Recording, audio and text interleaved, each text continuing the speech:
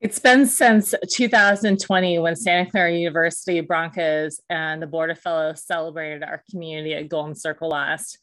I'm so proud of our alma mater for holding this event this year outside. Many of you have asked us how we decide which events and meetings to attend, since we've been lucky and we've also planned not to get COVID so far. I always look forward to Golden Circle every year, and this year it's Journey. I grew up listening to Journey. I can't wait. I love it. Carrie Grasser, Mary Johnson, and their events team at SCU always do such a phenomenal job with every tiny, thoughtful detail. We're truly grateful for this upcoming outdoor fun. We're also ditching the ball gowns and tuxes this year, and we're trading them in for cowboy hats. While we look forward to the fun, we also have to have some realism. And this week, national hospital rates are surging 30% over last week because of COVID. We've also learned that a large proportion of people who get COVID have blood clotting related health problems and complications like pulmonary embolism, strokes, heart attacks, and more long after anyone is really measuring these effects.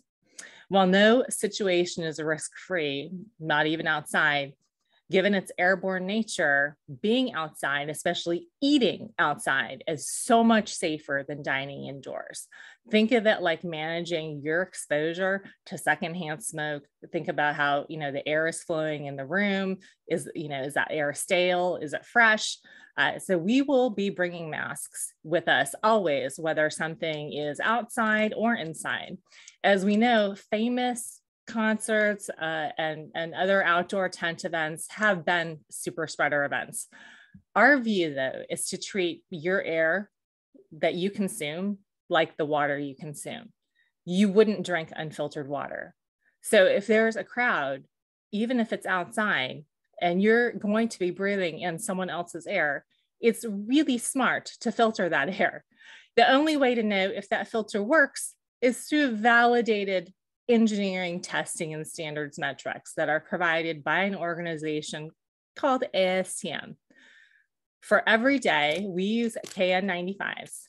These have a CE mark. It's very important to understand the source of your masks to know whether or not they're counterfeit. If they're counterfeit, they probably do not work. When we're flying, we use NIOSH rated N95 masks. The last time we flew wearing NIOSH rated N95 masks, we tested negative, and we were grateful for that 5 days afterward. We're also going to be testing 5 days after Golden Circle. We're learning, we're figuring it out.